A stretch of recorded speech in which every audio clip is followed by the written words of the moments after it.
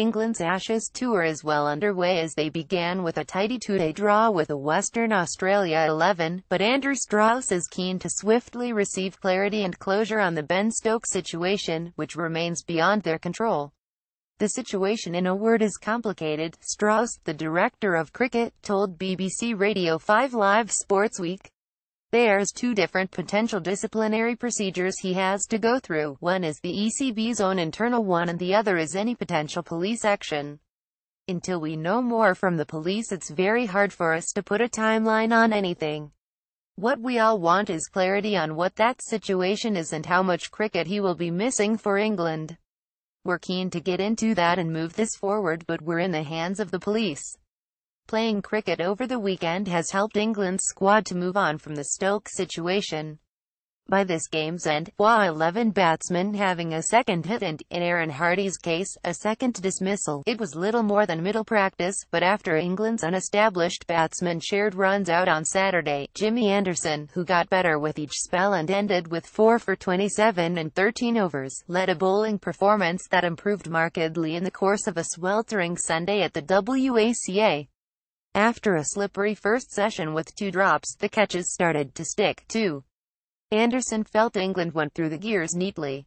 He was superb, as was Jake Ball, which rather muddies the picture with regard to replacing Stokes because Craig Overton, who picked up 2 wickets but was expensive, had appeared to be in pole position. Josh Philippe, a 20-year-old who has played for Durham's Seconds while playing club cricket in Newcastle, had given England a mighty fright in the morning session, which brought just 1 wicket and 124 runs in 25 overs, as the seamers lacked both line and length. Philippe feasted, especially on the drive, until his greed saw him stumped in the over after lunch for 88 trying to hit Mason Crane over the top for a second time. Philippe, who does not normally open the batting, had been dropped on 72, one-handed by Johnny Bairstow diving to his left as the ball shot off the face of the bat as he tried to leave a ball from Chris Wokes, and the cordon, which contains David Malin a third slip, suggesting he will play in Brisbane, also gave Jake Carter a reprieve. He put on 80 with Philippe but was shelled by Root at second slip off the excellent ball. Overton eventually made Carter England's first wicket of the tour, a hook toe edged straight to fine leg. England's fielding was excellent thereafter. I think you could probably see from the first session we were rusty, that was pretty obvious, Anderson said. We didn't get it right at all. We've got 2 first-class games coming up that we want to be fit for, and get those cobwebs out. Ball and Crane appeared 15 minutes before lunch and sparked the improvement by providing the day's second and third maidens at a time when Stewart, Broad and Overton were costing 6 an over and Wokes was barely better. Ball immediately located his length but Overton bowled too full. Crane, meanwhile, was encouraging, holding his nerve to pick up a second wicket, Tim David, as he looked for a 4th straight boundary. I thought we gradually got there in the end, Anderson said. It was a very flat pitch. And it's very different to English lengths here, so you can't be as full, and I thought they played pretty well, and put pressure on us. But once we got into the day, and got our fields right, we bowled pretty well, and reverse swing came into the game later in the afternoon. The dependables, Alistair Cook and Joe Root, had failed with the bat, and Broad was slow to get going too, but a spell with the new ball earned him a wicket. Hardy's second departure, caught at second slip. That spell at 5 or 5.30 in the afternoon can be just as crucial as the ones first thing in the morning, said Anderson. Anderson, though, bowled beautifully.